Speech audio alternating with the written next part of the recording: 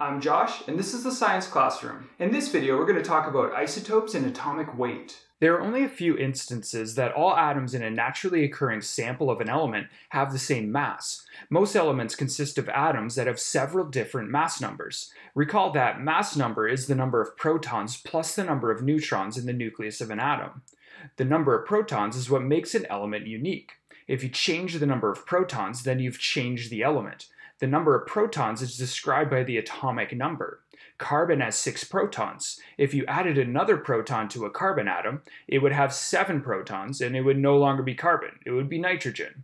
The only other particle that gives mass to an atom is the neutron. The number of neutrons in an atom does not affect the identity of the element, and so a given element can have atoms with a different number of neutrons, but they'll always have the same number of protons. So what are we going to learn in this video? First, we'll define the terms isotope and atomic weight. Then we'll learn how to calculate atomic weight of an element. At the end of the video, there will be a problem that you could try to solve so you could check your understanding. As we've already described, elements can have atoms with different number of neutrons, but they will always have the same number of protons. Atoms with the same atomic number but a different mass number are called isotopes. For example, boron has 2 isotopes. That is, it has 2 kinds of atoms. Both kinds have 5 protons, that's the atomic number of boron, and then one has 5 neutrons while the other has 6 neutrons. The mass numbers of boron are 10 AMU and 11 AMU. These elements have different abundance in nature, and we describe the natural abundance of an isotope by its percent abundance. Percent abundance is equal to the number of atoms of a given isotope divided by the total number of atoms of all isotopes of that element, and then times 100 to turn it into a percent. The percent abundance of boron 10 is 19.91%, and the percent abundance of boron 11 is 80.09%.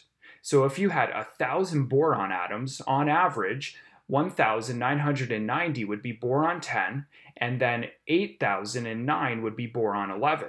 This is where atomic weight comes in. That's this number on the periodic table. It's the weighted average of the masses of all naturally occurring isotopes of that element. To calculate the weighted average, first you change the percent abundance into decimal form by dividing by 100. Then multiply each mass by this abundance in the decimal form, and then add them all together.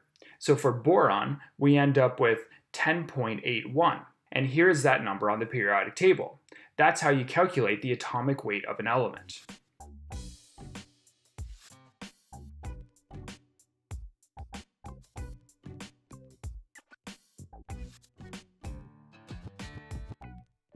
So in this video, we learned that atoms with the same atomic number but a different mass number are called isotopes. Atomic weight is the weighted average of all the masses of different naturally occurring isotopes for an element. You could calculate the atomic weight of an element by using the percent abundance of the naturally occurring isotopes to calculate the weighted average.